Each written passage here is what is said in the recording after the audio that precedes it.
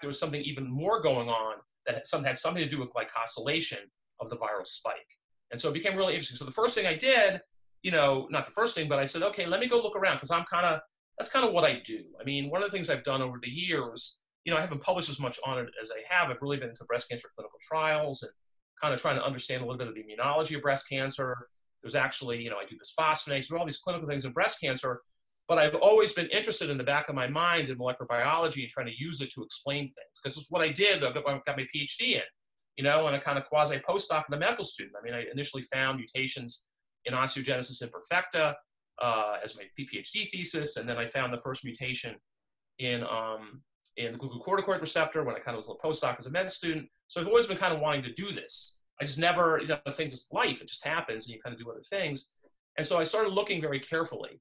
And the way you do this, and I think most of your guys who are watching this understand this, is that we are able to look at all the sequences in real time, almost near real time, because the viral sequencing in 2020 is a lot easier to do. It takes a couple hours. And there's a lot of guys that it's GISAID. It's a German group that's really responsible for collating all the sequences around the world, and everybody gets to look at them. And there's been a number of publications that have come out recently from a lot of really, really good groups, the really, really elegant publications, where they've looked at these sequences and they said, wow, these are really cool, and they try to analyze them. So again, I don't have access to this. I'm a medical oncologist. I don't have a lab of 50 people to help me out. So what I did is looked at something called NextStrain. It's NEXT strain.org. And what they've done is you're able to visualize all the sequence data online. And, again, it was a very naive thing of me to do. I don't know, there's a lot of things and a lot of, there's a lot of statistical error in these that you've got to do, a lot of things you've got to be very careful of when you make these analyses. And so, with all those caveats in mind, what I did was you initially saw very quickly, just looking at this, that a particular mutation in the spike, a change of aspartic acid at 614 to a glycine, seemed to arise pretty early. And again, with all the caveats, I understand this. I'm not going to put myself out there at all as a bioinformatician, biostatistical person. I know them all, but I know a lot of them, the good ones, but I'm not putting myself out there at all. And what seemed to be happening was that this mutation D16, D14G seemed to be, have arisen fairly quickly in sometime in Wuhan, and then spread at least from Wuhan to, it looked like to me initially, to my naive view, it looked like it went to Europe, and then it went from Europe to the East Coast of the United States. And so what was interesting is when you did an analysis of it, you look at my paper, and this was published, I think, about 2.5, 3 weeks ago in the Journal of Medical Virology. When you look, and again, it was a speculative paper. It wasn't anything saying this is the answer. I'm just putting it out there for the medical community to see. Run with it, guys, if you want.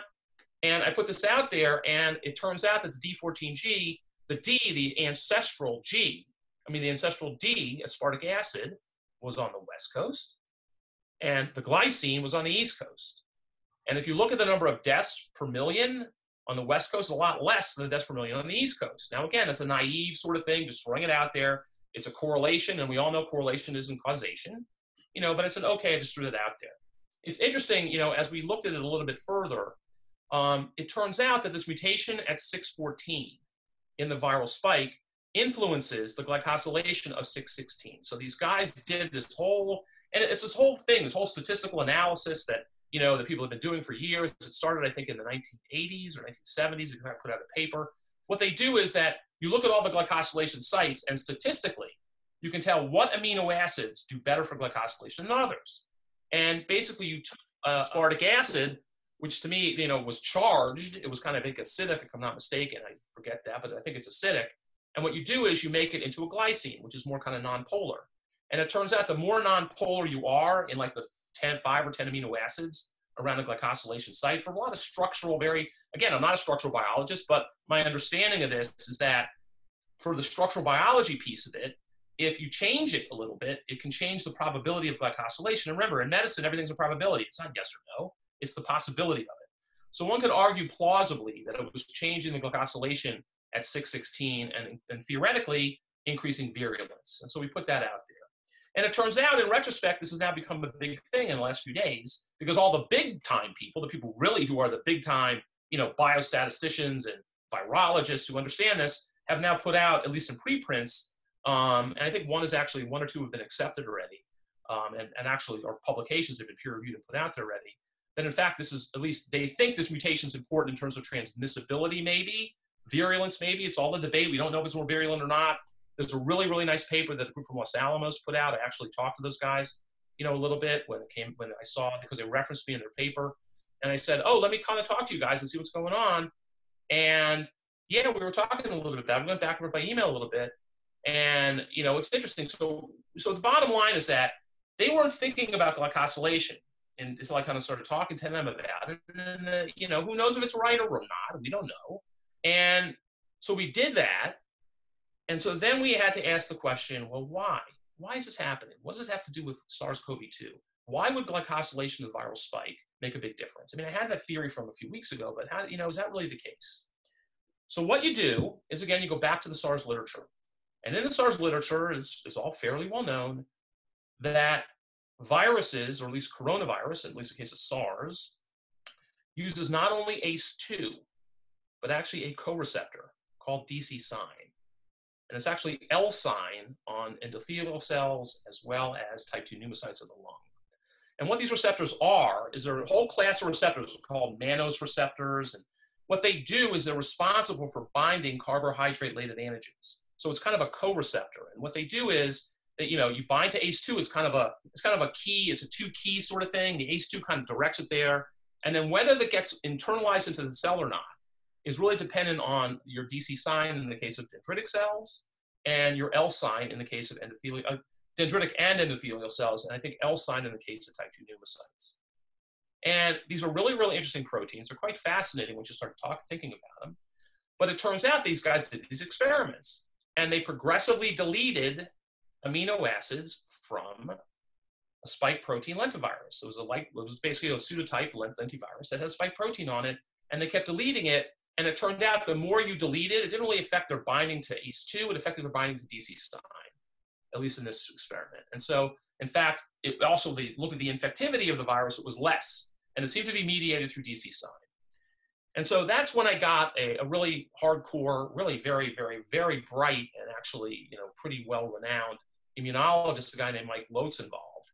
And Mike really has been looking at the dendritic cell for almost his entire career and knows probably more about it than just about anybody around. And Mike and I started batting this back and forth. And, he said, well, what would happen if the dendritic cell was infected? What does it do? And one of the other things we found out fairly quickly was that if you go back again to the SARS literature, we don't have any literature now for SARS-CoV-2 because it's only been 10 weeks. These things take time to do experiments, do them right. And when you go back to the SARS literature, what you find is that what happens with SARS is that it infects the dendritic cell but doesn't grow. It just sits there in the lysosome and kind of messes with the dendritic cell, because dendritic cells are really, it's kind of fascinating what they do. What dendritic cells do is they search around, they're like in all the tissues, they look around, and if they see something they don't like an antigen, like a bacteria, they kind of suck it up. They endocytose it. It's called penocytosis or phagocytosis. They suck it up and then they hold it. Usually they chew it up and then present it on the surface of the cell as antigens for the immune system to react to. But what was happening with this virus apparently is in SARS, and it's probably going to be SARS-CoV-2, I believe, at the end of the day. What happens is that it sucks it up, and then it just stays there. It doesn't grow, it just sits there. And then what happens is that the immune system goes, well, where's the dendritic cell? Where is it? I need a response. What's going on? And either the T cells run away or they apoptose or something else like that. So Mike got into all this stuff. This is hardcore immunology, and a lot of immunologists have been puzzling about this, why all the T cells go away. And Mike thinks, I think we agree, that is probably because the dendritic cell is being infected and it's kind of staying in this immature tolerant state. Dendritic cells have to mature, so they have to basically chew when they present the antigens on their surface, suddenly it becomes a different kind of dendritic cell. It's what's called a mature dendritic cell. And so that's what's happening. So what happens with the virus is it holds on to these virions. This is the theory. It may be wrong, but again, we're just throwing it out there for people to talk about.